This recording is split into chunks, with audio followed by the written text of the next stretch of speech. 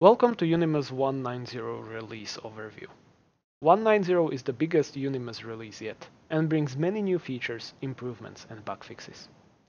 We recommend going through the changelog to learn about everything that is new, but this video will cover the biggest new features and changes. The first new major feature are the updates to device tags. We improved the usability of device tags and updated the related device access limitation system. Device tags now have their own top-level menu, and managing them is more user-friendly. This includes a new tags window on the devices screen. The device access limitation system was also updated to be easier to work with. The device access table in user management has been simplified, and in the devices screen we added a new table that shows which accounts have access to this device and what grants user the access. You can find this table under the new tags window. We have also added device ownership. When a user creates a device, he is assigned as the owner of that device. Owners have access to their devices even if limited by tags or by other access limitations. This fixes an issue where an access-limited operator-level user was not able to see the devices they themselves created. You can of course change the owner of any device, or set the owner for a device to none. All in all, these changes improve the device access limitation system greatly and make it easier to work with. The next major new feature is the high security mode for credentials and enable/configure passwords.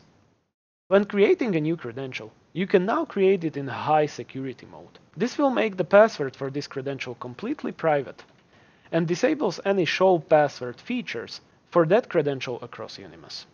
This will make the password unretrievable, even to administrator-level accounts, making it easier to comply with security requirements in strict environments. Next, we have the sensitive data stripping feature. When you enable this feature, Unimus will strip any sensitive data, like passwords, pre-shared keys, or any other secrets, before storing backups of your devices. This means that Unimus will not hold any sensitive data in the backups it retains. This feature is meant for high security environments and currently only works on Cisco ASA, iOS, iOS XR, Nexus, and NXOS devices. We will, however, be adding support for sensitive data stripping to more vendors and devices in future releases. For the last major features, we have updated the comments windows across all of Unimus. The windows now have live updates, so when someone comments, all other open comments windows will refresh automatically.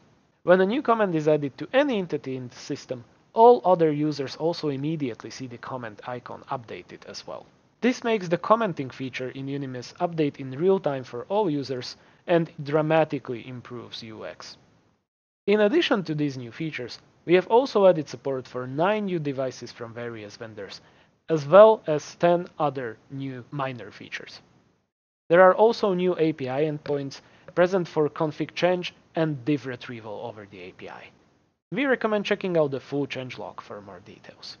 This release also contains fixes for more than 20 various issues and bugs reported since the 1.8 branch released. We have worked hard to eliminate all issues small and large, and fixed many edge cases where device communication would fail. We are happy to report that from beta and RC testing, the 1.90 release is showing to be the most stable release of Unimus yet. We highly recommend all users to upgrade to this release. And that's it for the 1.90 release overview. As always, we would love to hear your feedback or help out if you run into any issues. You can contact us through our forums, through live chat on our websites, or on any of the social platforms. Thanks!